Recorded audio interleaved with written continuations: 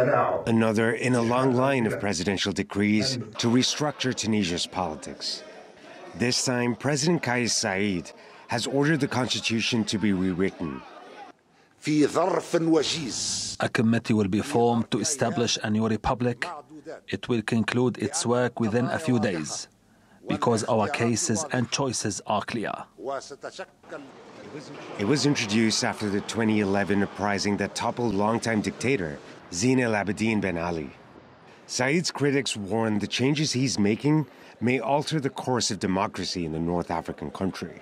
This new republic, or this new constitution that will underpin the new republic, will not include the old political parties that formed, let's say, the backbone of the Tunisian Republic until July last year, and will only include a limited number of political and social actors that the president has identified as his partners in this, let's say, new route, in this new trajectory for the country.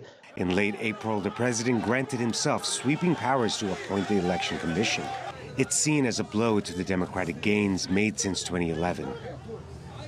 Saied has already dismissed parliament and taken control of the judiciary after assuming executive authority last year. The opposition denounces his moves as a coup. They founded a new alliance against the president.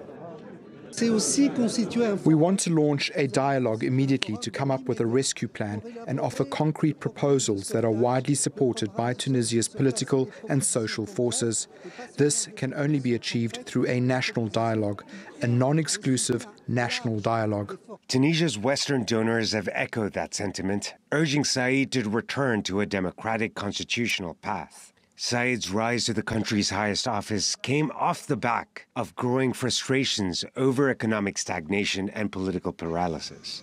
But Saied's growing grip on the country could be interrupted with a looming economic crisis. His government is struggling to finance its 2022 deficit and repay debts.